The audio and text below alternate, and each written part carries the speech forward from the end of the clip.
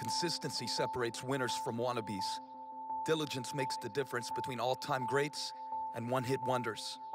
For the race is not given to the swift or to the strong, but to the one who endures to the end. So pick yourself up, shake your past off, put one foot in front of the other, and do it again. When you hear that little voice saying no one believes in you, you're too far behind, you're too small, this isn't working and this isn't worth it, another voice rises to remind you that the same power, the same strength, the same spirit that raised the Savior from a borrowed grave is alive and active in you. The same God who delivered you from the lion and the bear can and will deliver this new giant into your hands. So draw the line, take your stand, and just like you wielded your weapons last time, do it again. You've been here before. The battle is not yours, it's the Lord's. And if He caused you to triumph back then, be confident, He'll do it again. Yesterday, today, and forever, Jesus Christ is the same. And in His name, you are unstoppable. But receiving this promise requires perseverance.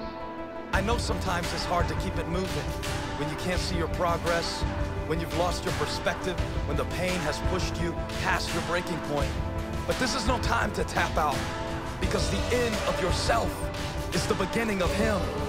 So fix your focus, wake your courage, stir your confidence, and do it again.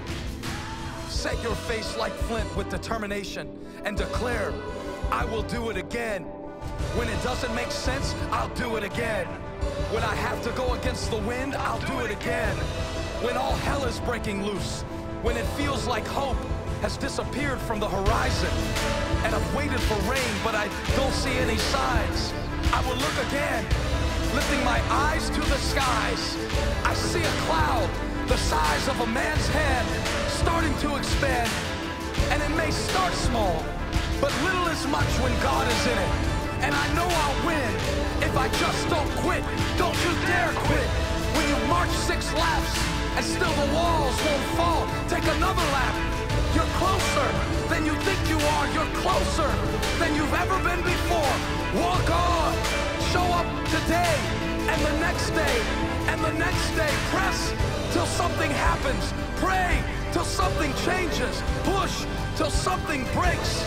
Say within yourself, whatever it takes, whatever the cost, no matter what they say, no matter what I feel, I've got a job to do, and I will see this through until God's kingdom comes and His will is done in my life.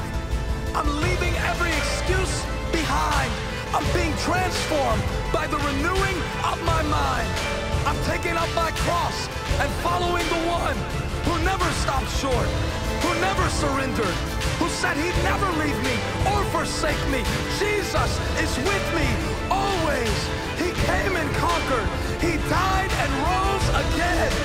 And now He's calling me, causing me, commanding me to breathe again, hope again, trust again, give again, change again, expect again, rejoice again, fight again,